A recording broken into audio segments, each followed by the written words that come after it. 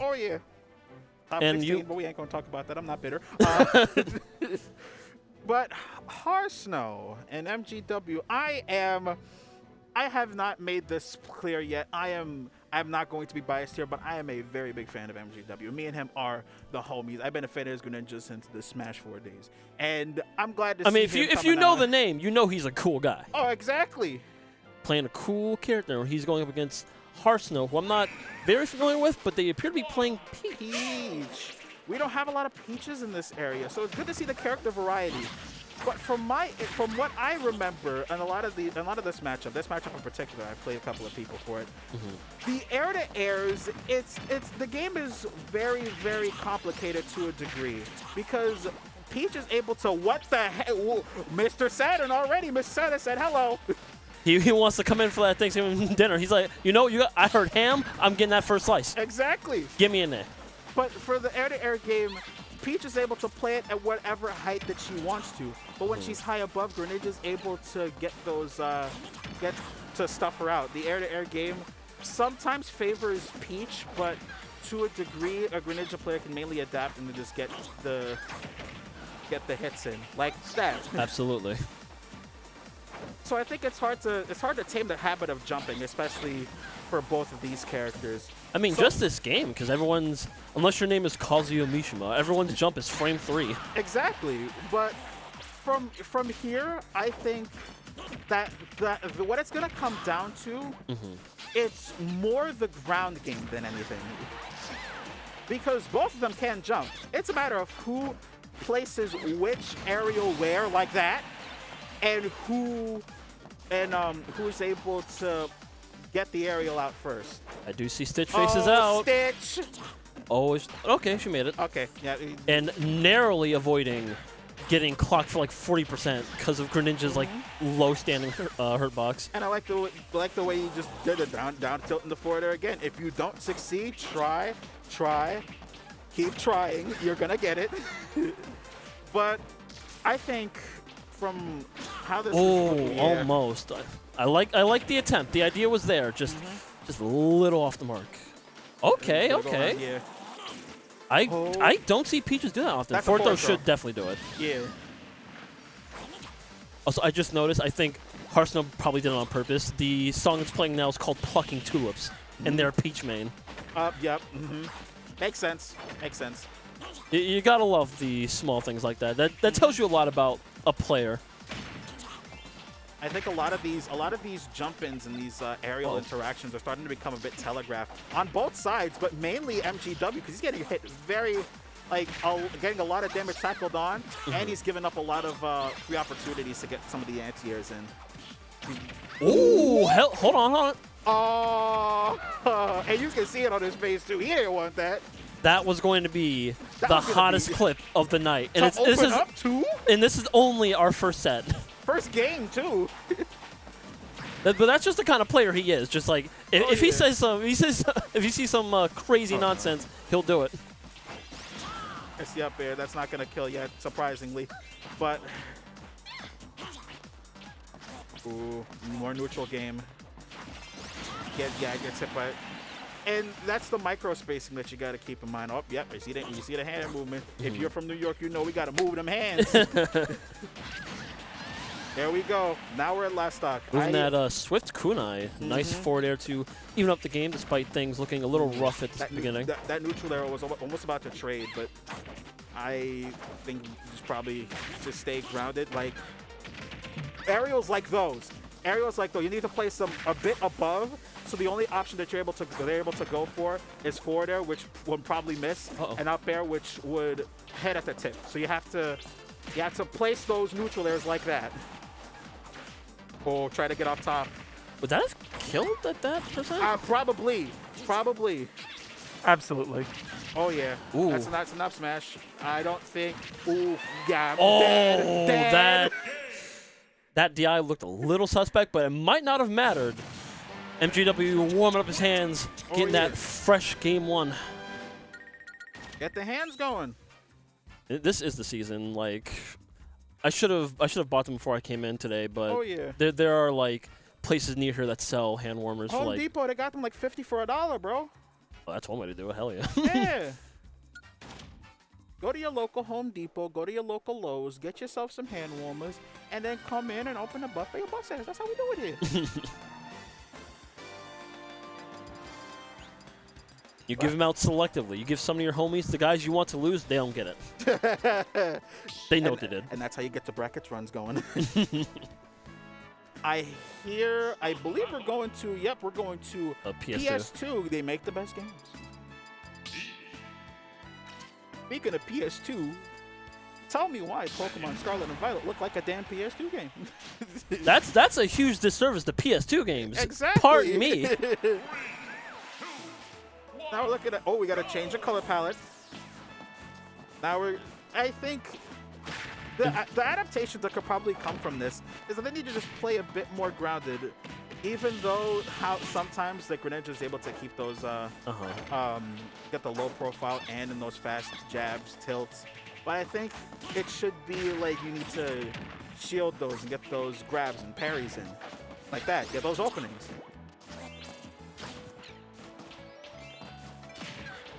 Now, if you're Haarsnow in this situation, like you saw what happened in Game 1. Yeah. It was his game to win. Yeah. For a large part of it, but now, like, what would you adjust? I would adjust the placements of the aerials and get to a position where Greninja has to either jump first and get those aerials out, or just with substitute. That works too. And try to get, because I've rarely seen the neutral B counter in this one. I've rarely seen that. And ooh, the catch. Hold on. Ooh. Oh, I saw that coming from a mile away. Haarsnow didn't. That took his stock. Oh yeah. We'll probably be a little bit more wary of it now, but that's just how this character do.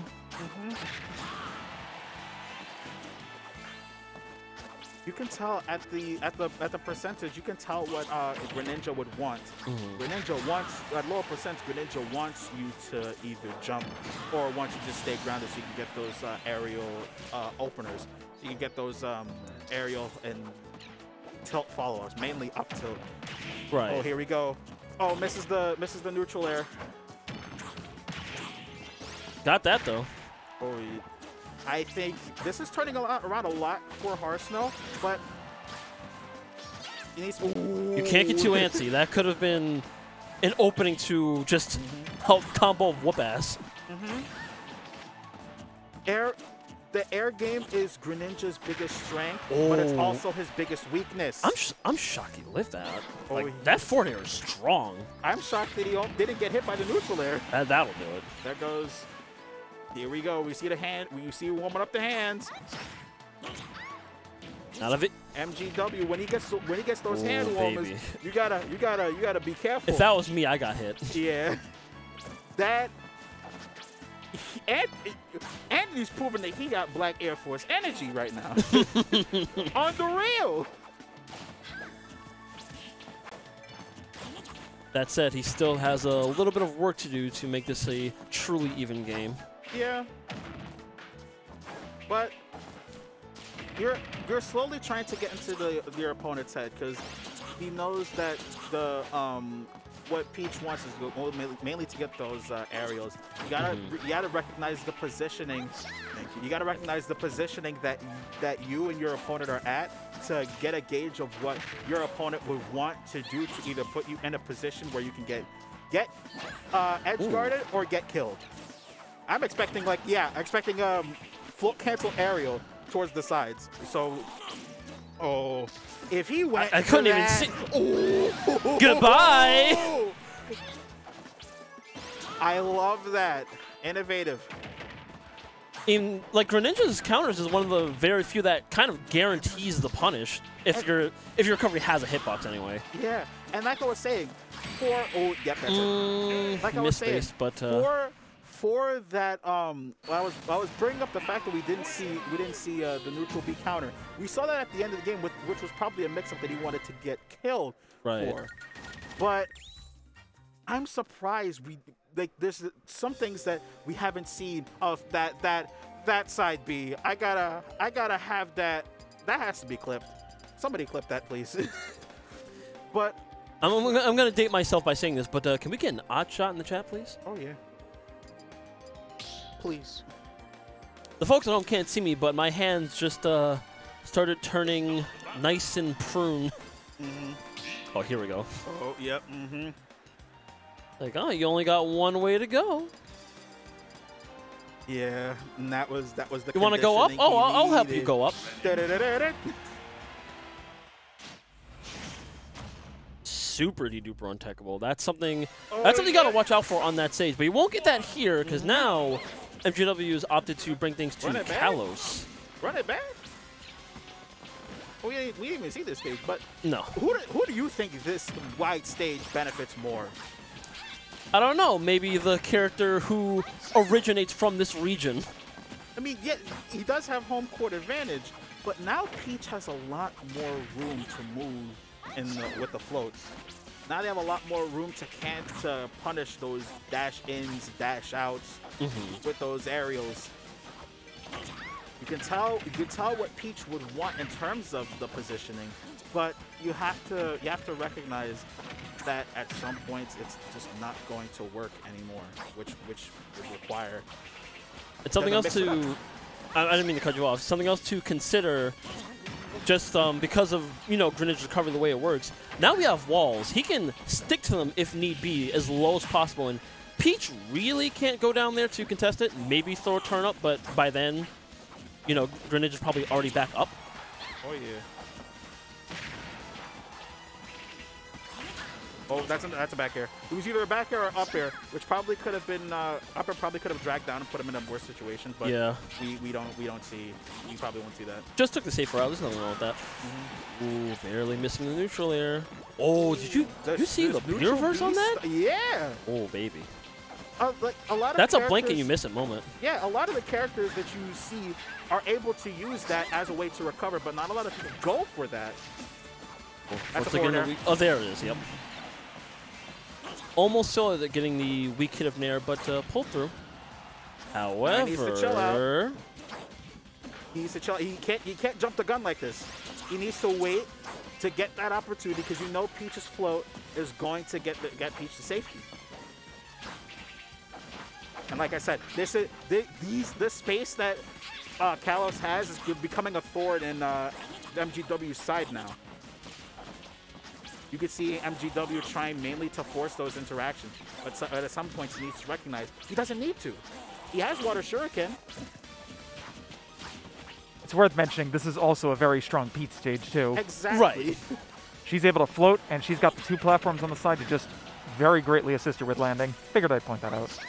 And that was the thing. That was MGW's counter pick too. So this might be a crucial mistake on his part. We'll see if he can make the stock happen. I think at this point, up throw should definitely kill, even with Kalos' tall ceilings. I wouldn't. With that rage, yeah, with this rage, it has to.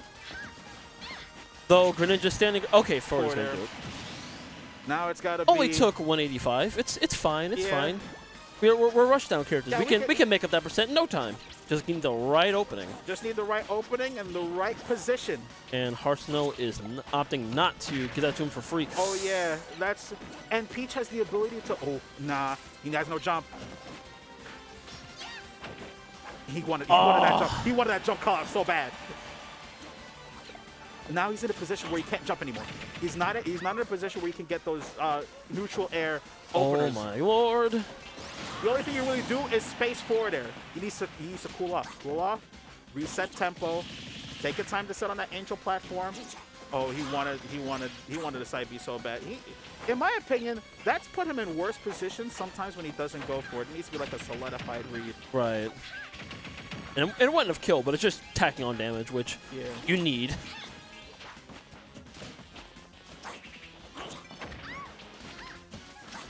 Back on the platform. That tricky dash tech. They only have tech in place for quite some time now.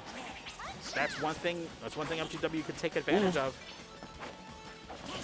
The spacing that MGW has always gone for these forward airs. Haarsnow has always jumped. Haarsnow has always jumped out of shield, tried to get those quick anti-airs. Both of them wanted to clash the down airs. They wanted to play footsies, classic Street Fighter stuff, but okay. we're in the wrong game. But now it's becoming that he's taking too much damage. This is a lot of extra credit that Haarsnow is getting off of this. But is it too little, too late? It is not. I don't think it is. That was a beautiful IDJ fair. This is the first set that we have tonight. If this is the first set, what else is going to happen? I mean, I said when we opened up the stream, everyone turned up. No. Oh. Oh no. I felt I'm just like, don't jump, don't do it, don't let it be you. I am a Ryu main. I know when to not jump. Please. Oh, this is gonna be a miraculous comeback if it happens. I'm not gonna count out the rim possibility. Like, these characters are both very explosive when they get going. Around the possibility is about to be going to the shadow. Oh in a no! minute. Yep, that was a trap right there. That was a trap right there. You cannot miss any techs. Not at this juncture. Oh, wait a minute. Can you? Wait a minute. No. Something ain't right. Wow, the very late That nair. was a grab there. He could've... Saving him. Oh no, that's a trap. That's a trap. No Can't punish. Jump. Oh. Is that gonna? Oh no. my God! Is that gonna? No. Hold on. Oh, Toad, he got up way too early. Hi, Toad. Surprise appearance. Toad versus Frog. Who will win? I wonder. This is a hype set. This is a hype set right now. Oh, it's down to the wire now. The next big mistake is going to decide it. Oh, no, that could have been up air. Oh! Water Shuriken doing it so. Oh! Yeah, he jumped way too early. You couldn't have. Caught him jumping out of shield. Mistakes. Oh, but I mean, that was just high octane at that situation. The set going to Haarsnow, which I mean, that was our very first set. That was what a set. Oh. It's getting spicy already. It's getting hot in here. It's getting hot in here. The venue might be cold, but these plays, these matches, not just the right way to warm this place up. Exactly. We out here, rains. Well, not really rain, but rain, sleet, or snow. We out here. We're ready to work. We ready to work. Get ready to work, homie. That's just a mentality. That almost went to time. That almost went to time. I didn't even realize that. I am shocked. Nani? Caught you out the jump squat. You can't. And that's the thing. You gotta know when to not jump. At that position, you could just reset tempo. I mean, you could have gotten anti-aired if you went off the side of the platform. Right. But at one position, there's ways where you could just either jump and air dodge backwards or simply just dash back. But that's the case with other characters. Greninja has horrible out of shield options. That's what I was gonna say, because like you're like in this situation, back and forth, no matter what character you play, you're gonna be throwing up shield a lot. It's just the thing we do. It's as simple as like, you know, jumping, baiting anti-airs in Street Fighter or any other fighter really. I play a lot of them.